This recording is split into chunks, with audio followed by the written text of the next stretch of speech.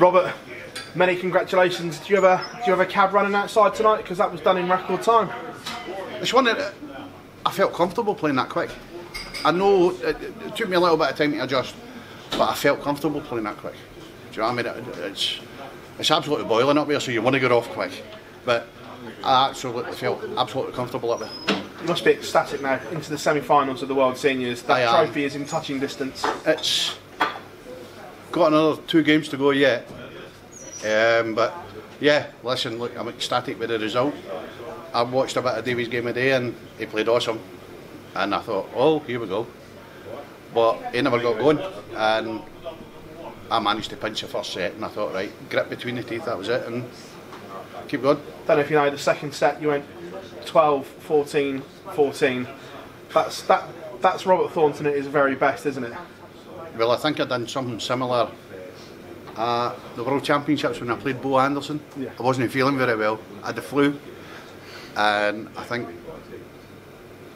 I had 106 average that day.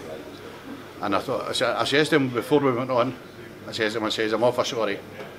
I says, but you probably have this easy, and then I beat him and I went, sorry mate.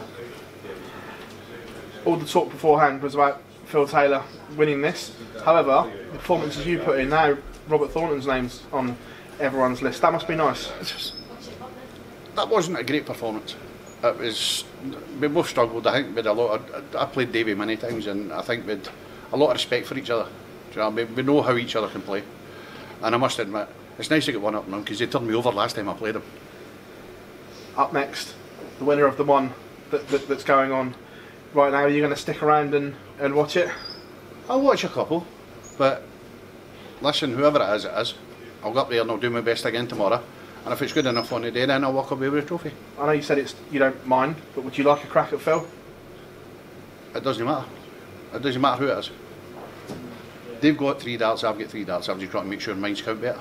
Robert, congratulations as always. Thank you very much. Robert, have you surprised yourself with how straightforward you've made it look so far into the semi-finals? I don't think I've made it look straightforward, to be honest with you. The games have been harder than what they look. But yeah, I'm happy with the results. And see from your reactions on stage, the drive and desire, the will to win, it's still as strong as ever, isn't it? Oh, definitely. I mean, my wife gives me a kick up the bum now and again. She'll go, right, come on the practice board.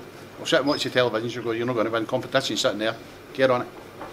And flying the flag for Scotland, what's the support been like from back home? Well, to be honest with you, I mean, I've had a fair few texts for the fellas I practice with and I play with, and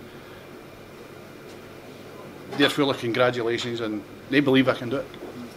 You must feel if you can maintain this level of performance, particularly finishing, you're going to be pretty tough to beat tomorrow. Well, to be honest with you, yeah, if I can hit double 18 when I want it, I'll do all right. But the support from my family and my wife and my kids, and it's been unbelievable. Still feel there's a lot more in the locker, a lot more to come tomorrow? Definitely. I mean, if I didn't think I could win it, I wouldn't be here. Cheers, Robert. Well done tonight. Robbie, it looks like you're enjoying the game as much as ever up there. Well, to be honest with you, I fell out of love with the game for a couple of years, and it was only because of like personal problems and stuff like that. But yeah, the personal problems are just about finished. So yeah, I'm looking forward to playing again, and I do want my tour card back, but there's other sides of the coin now. So